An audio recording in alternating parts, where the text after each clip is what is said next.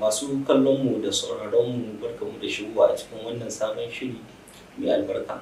Shiri wanda yake da suna daga majalisa.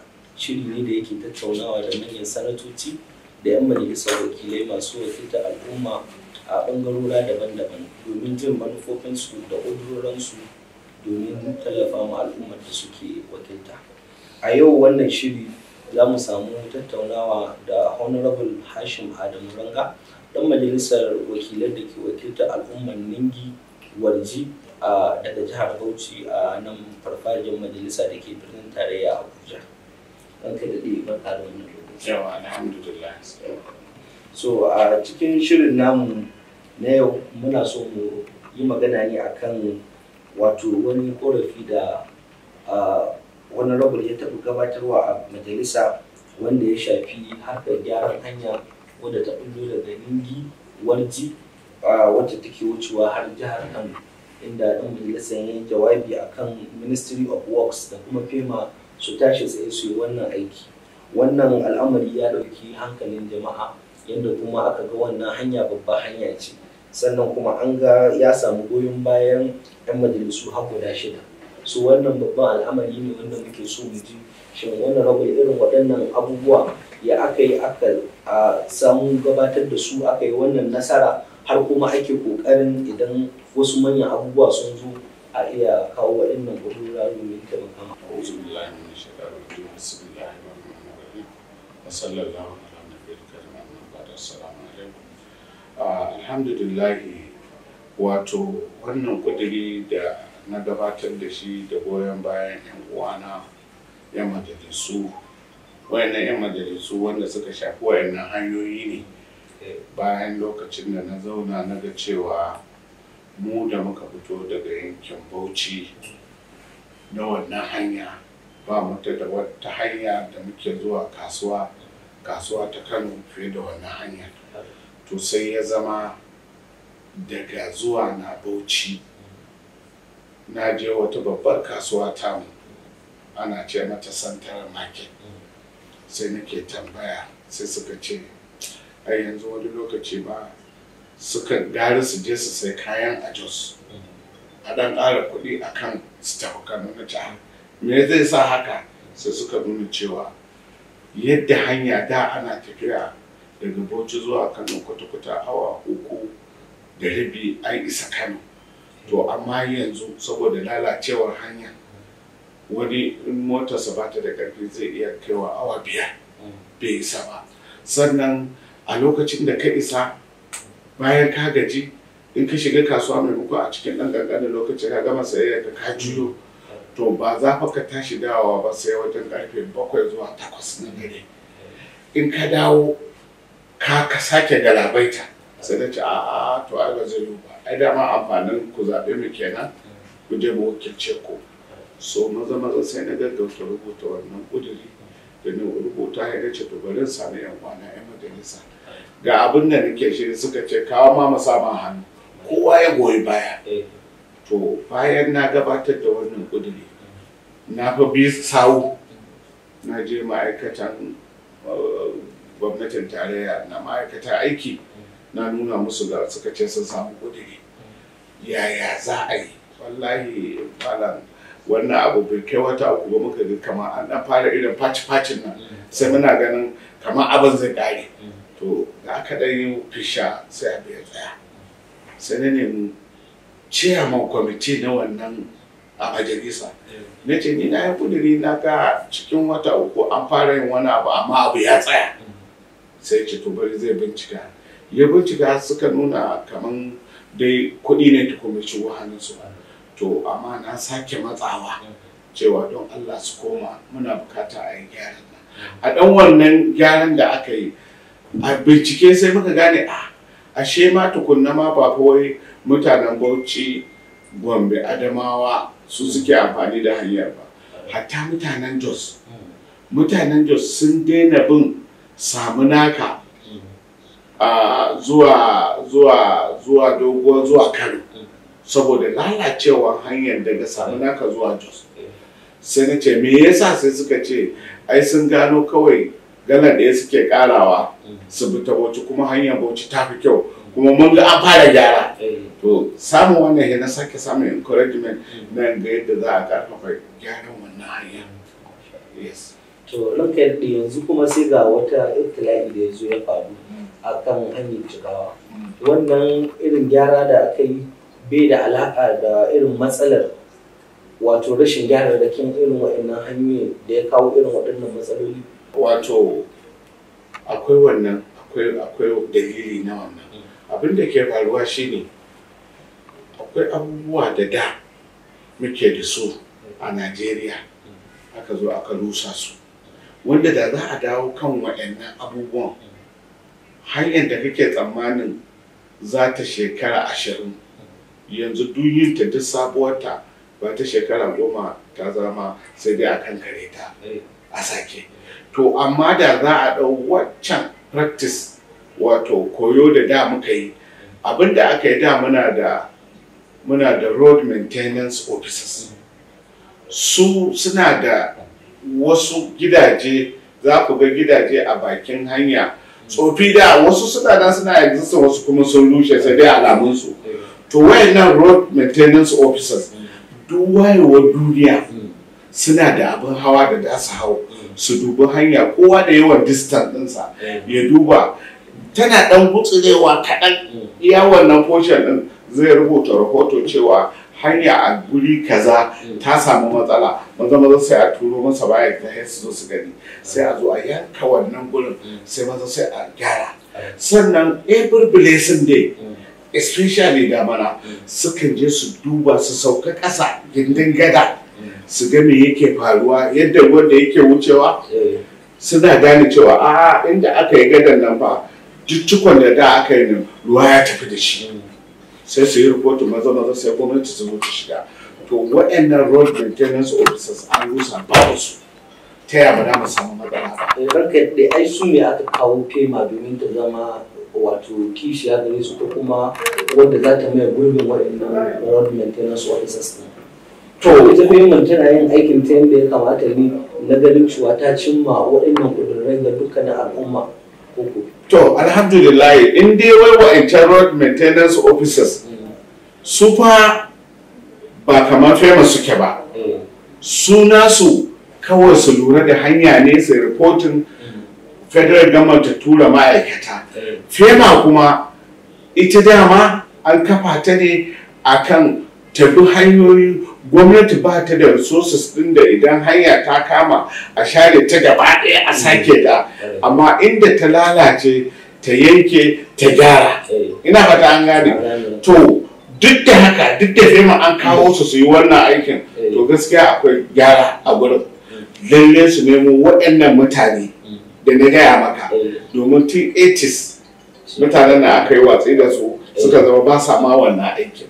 Amma in an dawo da su suna reporting kuma ana ɗaukan prompt action a kan abin da suka yi, to wallahi ba na samun loss of lives, loss of properties, loss of su wayannan facilities da muke da su ba. Amma in haka akan hakan za a tafi, to gaskiya akwai gyara. Don dalili shi karamin ma'aikaci ne, ba wani babban ma'aikaci ba ne, ma'aikaci ne wanda daga mataki na 1 ne zuwa mataki na 8 su ne suke aiki wannan aikin. Idan yanzu an zabga ruwa ya wuce, sai su ji hakkin su je su duba gada, ya ruwan da aka yi mai yawan nan ya shafi gada ko bai shafa ba. Idan ya shafa, maza za a sanar da hukuma kuma ta tura ma'aikata su gani, su ga abin da za su yi. Amma in muddin babu su, an yi ruwa ba wanda ya san me aka yi, na gobe ma ai ba wanda ya san me aka yi, sai dai kawai a ji cewa gada ta kare. To rashin waɗannan ma'aikatan da aka rusa shi ne matsala. Bajet na shekara ta 2025, wani kokari kuke yi na ganin cewa an sanya waɗannan abubuwa domin ganin cewa infrastructure din an ƙara inganta shi a yankin arewa gabaki ɗayanta? Ni na sami chairman na committee on works, na gaya masa, kamar yadda nake baka wannan labari, na ce masa akwai wani practice, don shi chairman na wasu na ce masa da a lokacin ma ba a fiye ka ba. Wannan practice din da na bashi analysis sai ce ai wannan rabar wannan shawara ce mai kyau. Yace to ka je whoever you want to see, kowa kake so ka gani, in minista za ka gani, in chief engineer za ka gani na wasu, ku je ku zauna da ce a da wayannan mutanen da suna facilitate su gaya mana menene ya faru a guri kaza tun kafin abu ya faru. Idan yau damana ta ƙare ko ba a tunanin kuma akwai wani ruwa da zai zo, amma idan an samu wannan information kafin damana bari an gyara wannan matsala, wani matsala ba kar ka ɗauka gyara ne za a yi wanda duk kuɗin da za a kashe bai wuce a kashe biliyan 5 ba, an magance matsalar ya zama permanently, an zo an rusa abin da sai a kashe biliyan. So don haka ya ce shi ma a matsayinsa na ciyama zai fito wannan abin a bajet na 2025 a ga yadda za a na magance wayannan ƙananan matsaloli da suke zama manya. Alhamdulillah. To sai kuma ranka daɗi game da matsalar tsaro da ta'addancin da ya ɗan ɓulla kwanakin baya yankin kankanin kasancewar wannan jiha ta Bauchi jiha ce wadda take da albarkatu sosai, jiha ce wadda gabaki ɗaya yankin arewa ya kamata su yi ƙoƙarin kare ta. Bancin noma akwai ma'adanan ƙasa da muke da su. To bai kamata a ce an zura ido ba irin waɗannan yankuna wasu ɓata gari suna shigowa domin su yi wata ɓanna ba. Wani irin ƙoƙari kuka yi lokacin da kuka wato raising motions akan matsalar tsaro da kuka ga ta fara birbiruwa domin ku magance ta? To alhamdulillah, wato kaman ni wannan maganar da ni kake directly dan dalili a constituency na ya fi kowane constituency a ɗan wannan tsuki girma. Ina boda da Kaduna, ina boda da Kano, ina boda da Jigawa, ina boda da Plateau. Ina fata ka gane. Duk inda na gaya maka nan ina boda a cikin jeji nake boda da su. To sai ya zama in an ɗauko mutum an kidnapa mutum daga Yobe, to jejin dingi za a kawo shi. Saboda girman shi. An kidnapa mutum daga Jigawa a kawo shi jejin dingi. An kidnapa ɗinsa daga Kano jejin bakin haure ne suke ta shigo. Madalla. To don haka sai ya zama mana criminals sun yawa a wannan gun. A sanadiyyar hakan kuma kamar yadda ka faɗa muna da albarkatun noma, muna da albarkatun ƙasa, muna da daji wanda ake yankan bishiyoyi ana fita da itace tirela. To wannan sai sanadin sai ya kawo mana barayi. Kafin ma an kara sai muka ji ana kidnapping mutane, ana robbery, ana abubuwa da yawa na marasa daɗi. To maza muka gabatar da ƙudiri, kuma wannan ƙudiri ya yi kawo ɗauki, gwamnatin tarayya ta shigo. To ganin haka sai na ce to ai idan jeji ya yi yawa shi yake jawo ɓarayi suke ta'annadi. Sai na ce to bari na yi ƙudiri na kawo Federal University of Agriculture. Sai na yi ƙudiri. To muna nan muna ƙoƙarin mu ga wannan abu ya jaddada ya tabbata. In yau ya tabbata to duk da daranka in dan jeji ne to yanzu an kawo makaranta dole kana ji kana ga dole ka bar wannan gurin. To wannan shine hanyoyin da yanzu muka yi wanda in wannan makaranta ta tabbata to mun tabbata da mu da jihohin da wannan barazana take samun mu insha Allah da mu samu sassauci a cikin wannan tafiya da ake na rashin tsaro. So abu na biyu kuma shine kafin rasuwa mai martaba na ce kana ta kokari kai kadai kake ta basa, amma abin da nake so da kai ka nemi waɗanda suke boda da waɗannan garuruwan sarakunan su ka gayyace su zo, domin idan babu kwanciyar hankali babu ci gaba. Security and development tare suke tafiya. Idan babu security babu development, in babu development to security aikin sa banza ne. Ba ba haka ne, dole ne he waɗannan suna tafiya ɗaya da al'umma su ji daɗi.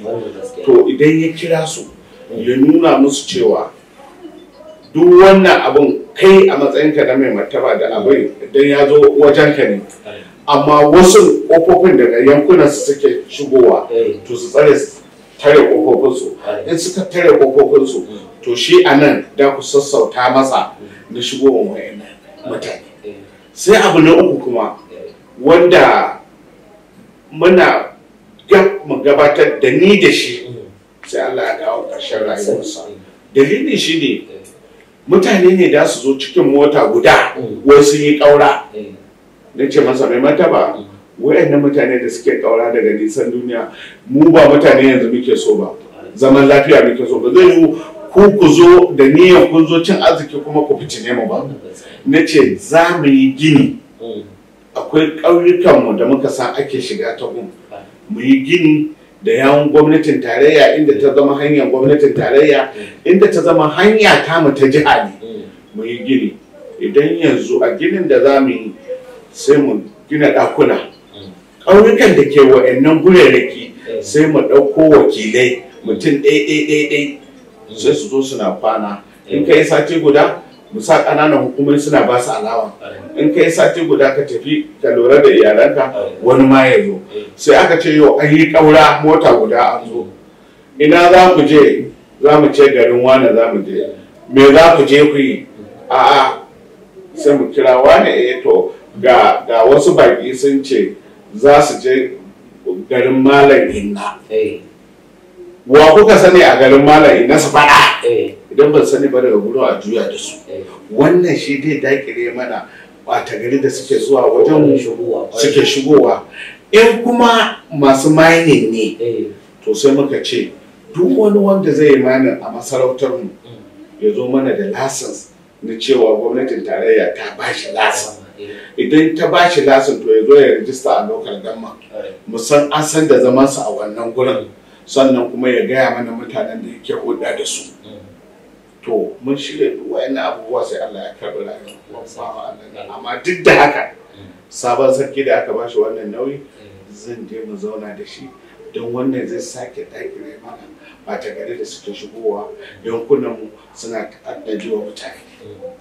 Kasancewa cikin ƙudurranka na akwai ƙoƙarin tallafa wa manoma, ba su takin zamani da kuma inganta karatu musamman matasa, da kuma samun masu wato wani tallafi domin su inganta karatunsu. Duk inda Allah ya sa ka samu nasarar kafa wannan jami'a, to duka waɗannan abubuwa za su samu ci gaba. To amma me za ka ƙara muna game da wannan fannin kai? To alhamdulillah a yanzu haka muna da kaya a ƙasa wanda sun kai kala 8, wanda muna ganin ba da jimawa ba za mu je mu gabatar da wannan tallafi. Muna da keken guragu wanda za mu ba wanda Allah ya ɗora musu na lurai. Na biyu, muna da injinan niƙa kashi 3. Akwai kashi 1 inji wanda kudinsa ya kai 170. Akwai ɗaya mai kuɗi naira 80,000. Akwai ɗaya mai kuɗi naira 65,000. Sannan akwai injin bayi na masu rani, masu noma rani. Akwai knapsack sprayer wanda ana feshin ciyawa. Akwai maganin ciyawa. Akwai POS wanda za a ba matasa don suna neman turosisi. Akwai injin taliya wanda za mu ba wa mata. Ina fata an gane. To akwai wa'annan kayan wanda ba da jimawa ba fa da jimawa ba za mu je mu gabatar da su da mu fara wayannan matasa.